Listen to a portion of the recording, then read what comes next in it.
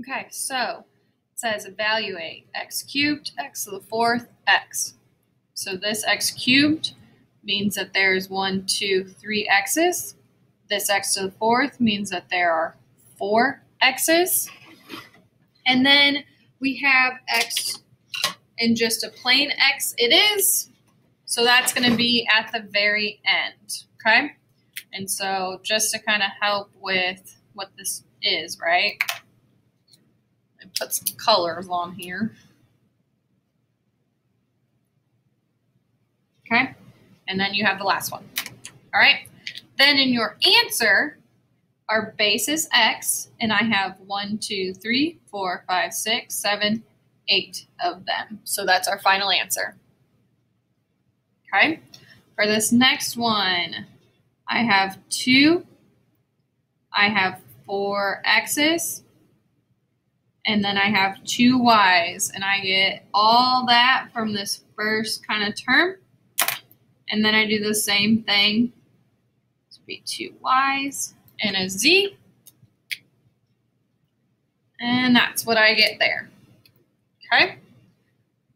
So we're going to put our x's together. There ends up being 4 of them. There are 4 y's. And there's just 1 z. Then for the numbers, I just do 2 times 4, which is in fact 8. Okay? Now this next one, right, that's when we get the negative. We have that extra step going on. So the negative 2 stays up top. Then the x to the negative third goes to the bottom. So this is x to the positive 3.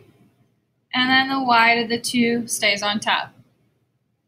Then I have my big 3, my x squared, and my y to the 5th. Okay, now I can sit there and I can pull out all my x's and all my y's. So I'm going to move that 3 back to the front just so that I keep numbers in the front. I'm going to put 2 y's. I'm going to put 1, 2, 3 x's from right here. And then I'm going to put 2 more. Okay, so again, these 2 come from here. These 3 come from here. And then I'm going to have my y. So I have 1, 2, 3, 4, and 5. Here is where we do our pairs that cancel out and create a 1 pair. So there's a y pair that cancels out. There's another y pair that cancels out. So I'm left with negative 2 on top. I have 3 on bottom. There's 1, 2, 3, 4, 5 x's. And there are 3 y's. That's it. Okay, looking at the next one. I have c to the third, c to the second, and then this is a negative, meaning it moves up top and it becomes a positive. So then I can kind of write that. So I have 3 c's from this first term. I have 2 c's from the second term.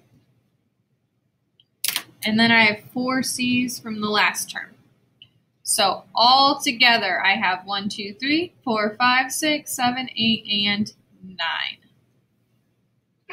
Okay, number 9 is very similar to what we did in our welcome work on Friday. So because this whole thing is raised to a power, I'm going to write that whole thing twice. So 3a to the negative 2, c cubed, 3a negative 2, c cubed. Then I have a negative exponent here, so it needs to go to the bottom. A negative exponent here, so it needs to go to the bottom. When it goes to the bottom, it becomes a positive. So I have 3c cubed, 3c cubed, all over a to the second, a to the second. So this part is right here, okay? And then this part comes down here. This part is right here, and this part is down here. Does that kind of make sense? Okay, so now we can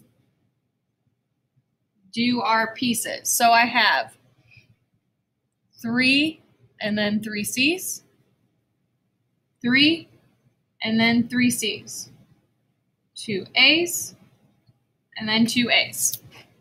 Okay, so I can put that all together. So I have 6 C's, 4 A's, oopsies, that's a 4, and then 3 times 3 is 9.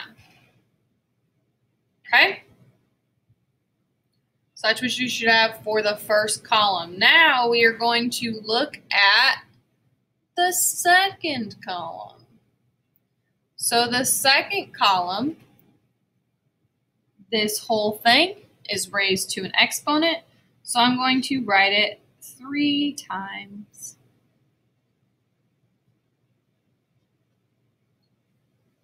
And then I can put my thing. So I have 3 X's, 3 Y's, and I have 3 2's. This whole thing is raised to a negative power, meaning the whole thing moves to the bottom.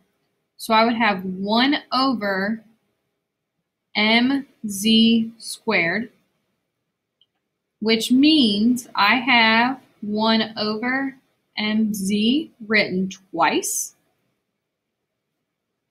which means I have 1 over m to the second, z to the second. Okay. Now for the next one. A squared, b cubed, nothing is wrong with that. This is negative, so it needs to go to the bottom, and it becomes a positive exponent. This is negative exponent, needs to go to the top, and it becomes a positive exponent. Okay, then we can write it out. So I have a times a, and then I have 3 b's, and then I have 2 more a's. I have an a, and then I have 5 b's. Okay, so a, right? Then I have my b's. And then I should have more highlighters, that's my fault. Then I have my a's. Okay, so the next part, right, is canceling out our pairs. So I can cancel out a pair of a's, that's it. I can cancel out a pair of b's, that's it. So on top, I have 3 a's, and on bottom, I have 1, 2, oh wait, sorry. I can totally cancel out more b's. That's my bad. So I can cancel out 1, 2, 3 pairs of b's, and I have 2 left over.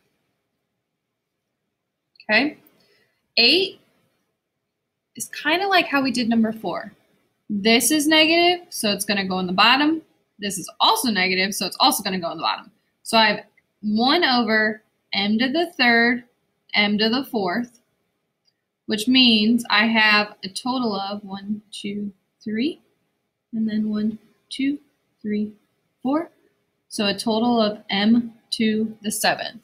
So that is your exponent part of your test. That's what it'll look like.